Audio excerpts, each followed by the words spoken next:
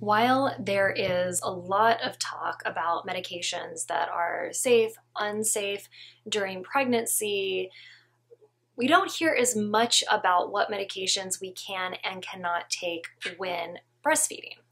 And I, of course, need to start off this video by saying that this is not medical advice, and you should always talk to your doctor, your midwife, or your baby's pediatrician before starting or stopping any medication.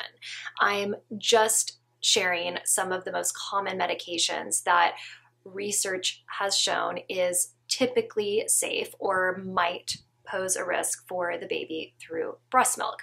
And there are plenty of situations where the benefits of a certain medication, the benefits that it provides the mother, outweigh the potential risks. But again, this is something that you need to discuss with your medical care provider. So all medications pass into the breast milk, but often at very, very low amounts. So typically very, very low amounts of the medications get into the breast milk. However, this isn't always the case. Some women metabolize certain medications at a rapid rate, which can result in higher levels of the medication ending up in breast milk. And again, yet another reason why you should check in with your care provider. They can help you determine if this is something that is relevant to you, rapidly metabolizing a certain medication.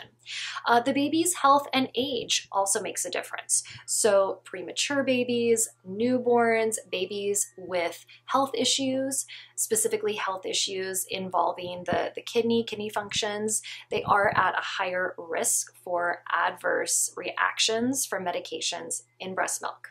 However, and this is interesting, medications used in the first 2 days after childbirth transfer at really, really low levels to the baby because you're producing such a small amount of milk during this time. And this is when you're producing the colostrum. So baby is getting like tiny amounts of those medications. And the risk is lowest for healthy babies 6 months and older, because at this age, the baby's body is pretty efficient at metabolizing any medication in the breast milk. Okay, so let's start with the medications that are typically safe for breastfeeding people to take after they run it by their care provider. Okay, so the good news is that a lot of medications are considered safe to use when breastfeeding, as again, the amount transferred is really low. And with that said, this is absolutely not a comprehensive list of all the medications that are safe. These are just typically the ones that people are sometimes surprised by. So antidepressants. Many people are really surprised to learn that most antidepressants are considered safe to use when breastfeeding. And if you have anxiety, there are various safe antidepressants that support with anxiety and a few anxiety-specific medications that can be used when you're breastfeeding. Tylenol, ibuprofen, they're safe. Regarding birth control, the mini pill, also called the progesterone-only pill, is fine to take. And the reason that other hormonal types of birth control typically aren't recommended when you're breastfeeding is because researchers are still trying to determine if those other hormonal types of birth control pills can impact the milk supply. Most antibiotics are safe. Antacids like Tums are all good. Blood thinners like heparin are okay. And because products that help a mother stop smoking, like nicotine patches, usually pose less of a threat to the baby than being exposed to cigarette smoke, most care providers will okay moms to use something like the nicotine patch or gum. Antihistamines, aka allergy medications like Zyrtec, Claritin, are usually fine. Sudafed is the one exception. Usually Sudafed is not recommended when you're breastfeeding. Most sleeping pills can be occasionally used when you're breastfeeding, as long as you're taking the prescribed dose and you're not co-sleeping. That's really important. You should definitely not take any medication that makes you drowsy if you are co-sleeping. Antimicrobial medications like Monistat, penicillins, those are safe. Asthma inhalers, stool softeners like Colace, muscle relaxants like Flexeril are usually okay. And then local anesthetics for things like a dental procedure, other minor procedures, and even going under general anesthesia for a surgery that is really needed for the mother's health is usually fine.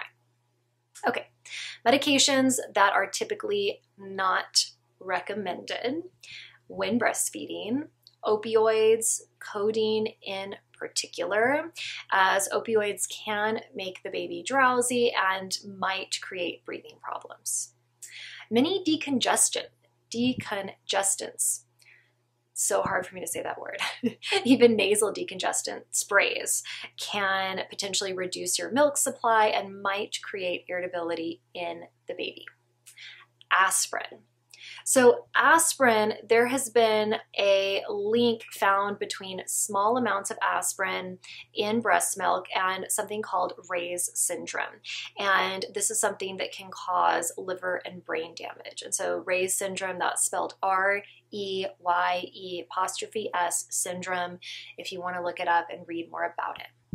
Okay, medications that contain doxylamine, like NyQuil, for example, because they can impact milk supply and make the baby drowsy. Some cancer medications, some epilepsy and seizure drugs should be avoided unless, again, you talk to your doctor and the potential benefits of the medication for the mom outweigh the potential risks. So again, these medications are definitely not like an absolutely never, can't do them, but they're just ones that, you know, your care provider will have to work with you to, again, weigh the pros and cons and figure out what is safe. And then finally, some beta blockers, you know, and these are medications often used for something like high blood pressure.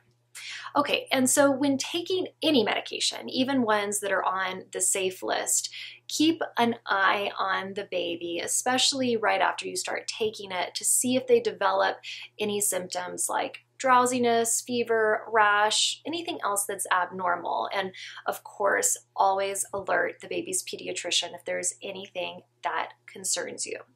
And in addition to talking to your medical care provider, you can check out the National Library of Medicine's Drug and Lactation Database, and it provides information on almost every medication under the sun and gives you some more information about the research that has been done on that medication and breastfeeding in particular. So there is a link to that database in the description below. If you have any questions at all, let me know in the comments below.